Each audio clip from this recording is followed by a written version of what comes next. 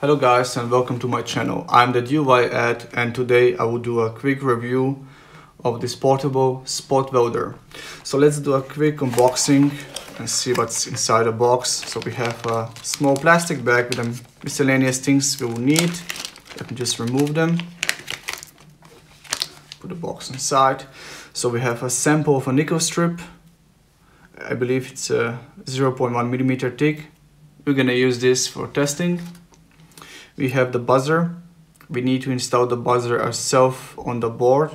You can go without installing the buzzer, but I highly recommend it.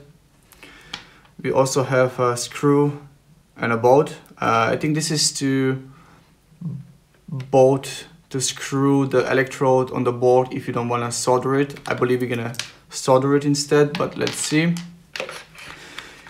It also has a small charging cable, which is always nice to have. And of course we have the two electrodes from the spot welder. Let me put them on side, and it comes with two shrink tubes so you can cover the metal parts of the electrodes. So under this should be the spot welder. Just remove the box. So this spot welder comes with a battery of 4,500 milliamp hours, which is quite nice actually, and it should be sufficient for our needs. So we are done with the unboxing and let's start with the review. I decided I'm gonna solder the negative electrode to the board. Using a screw, we risk of puncturing the battery because the board and the battery, they're sitting flush. So having a screw underneath poking the battery is a big no-no. So let's solder the buzzer, the negative electrode and the positive electrodes. Actually, we can use the screw together with the battery to hold it in place. So let's do that.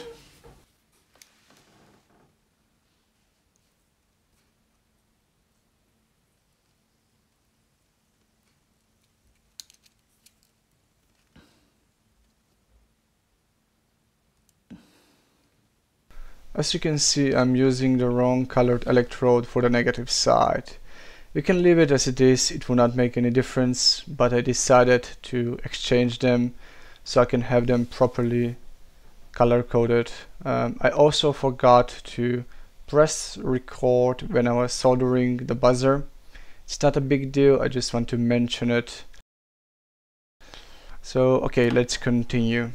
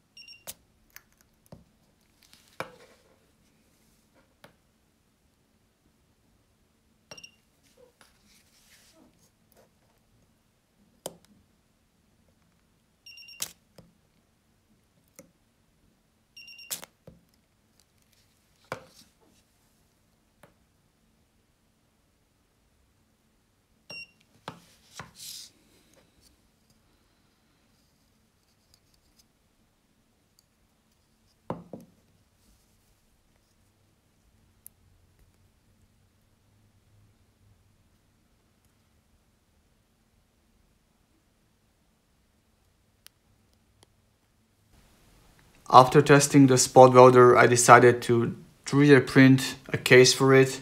It is a simple design. As you can see, it's slim, it fits snugly inside. It has the 2 holes for the electrodes, one for the charger. My first design had a hole here, so I will be able to push the power button and switch between the 3 modes. And decided to use a leftover of a push button from a different project. It's a 12mm thick, so the hole itself here is 12mm, and it will work even better. It will have a seamless look. So the case itself is just 2mm thick, and the light will shine through it, so there's no need for a hole for the light, for the notification. And I think you can hear the buzzer from inside. So we're gonna check. What I'm gonna do next is I will solder 2 wires so I can able to bypass this button here, so I can connect it to the push button there. So let's do that now.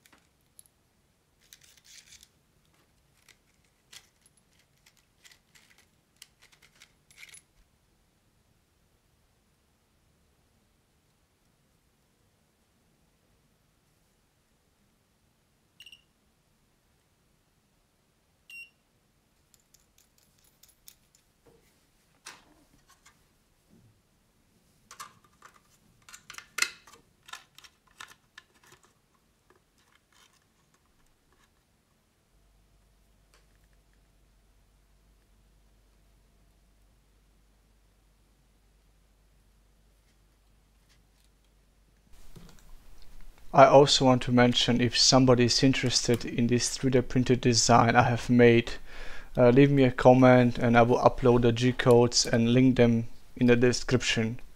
I will also link the spot welder from AliExpress in the description if somebody is interested. I recommend not purchasing the option with case, because the case doesn't fit, so you're better off without it.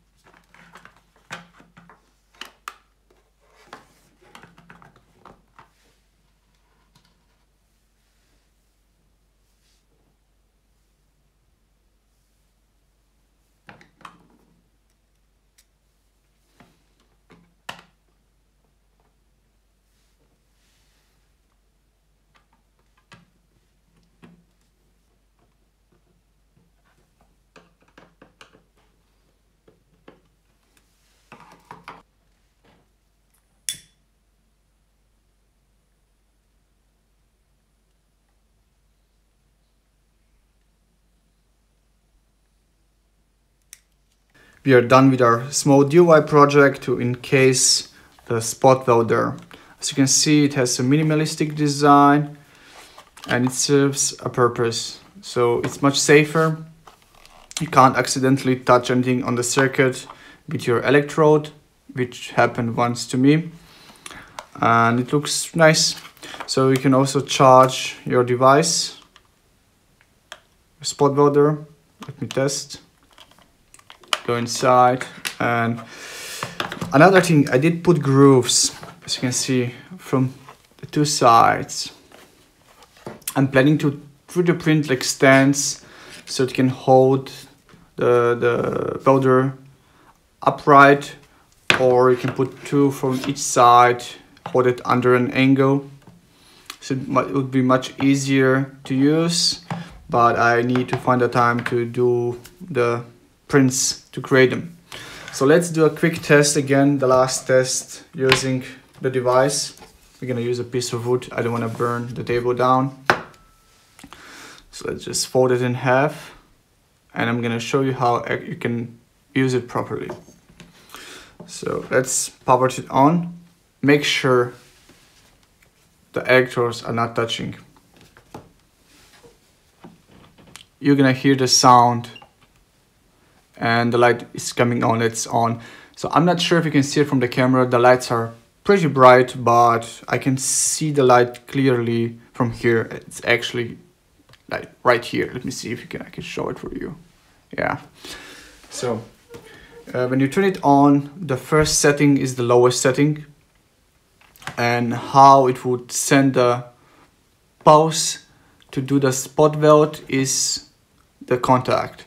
So you can use the first one, doesn't matter which one, to hold in place, and then when you place the second one, the pulse will be released. You're gonna hear the beep and the weld will be done. So let's do it. Simple. Let's do it again. I think this is quite good for the cells. You can see it's going through and it's burning the wood. But let's check the second option, which is the medium strength. As you can see here, let's just move it away, and we can also compare the burn on the wood. You can immediately see it's stronger.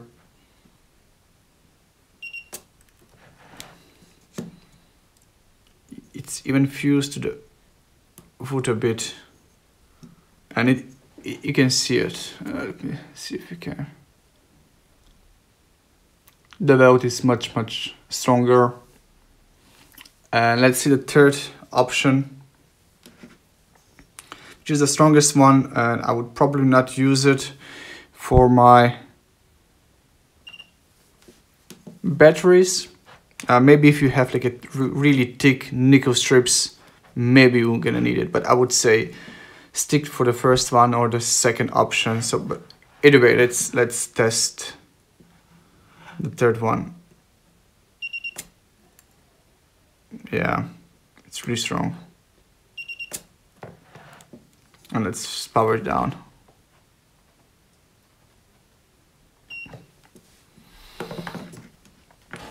And let's inspect the welds. As you can see, the first one is burning the wood not as much. The second one is more, and the third one actually is making a hole. I'm not sure if you can see.